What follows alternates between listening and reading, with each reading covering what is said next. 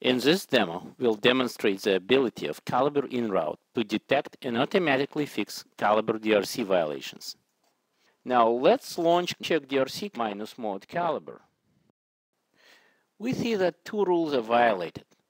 Let's take a look at few examples of the first violation.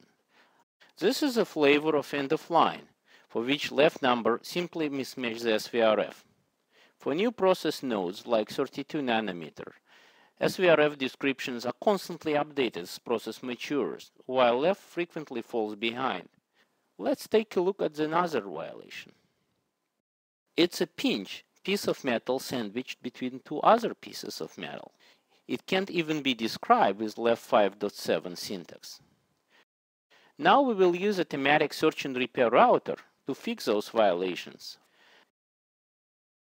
You can see that layout has been modified. Let's verify that new layout is indeed Calibre clean. Note the number of M2 pinch violations before we do check again. There are no violations in the window, and the total number of M2 pinch violations has dropped by 1.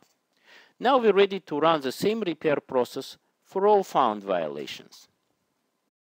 When window is modified, it's being instantly checked by built-in Calibre DRC and will only be saved back to layout if it is completely clean.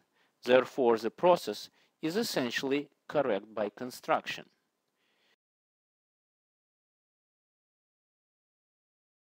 Now we want to repeat the Calibre DRC run.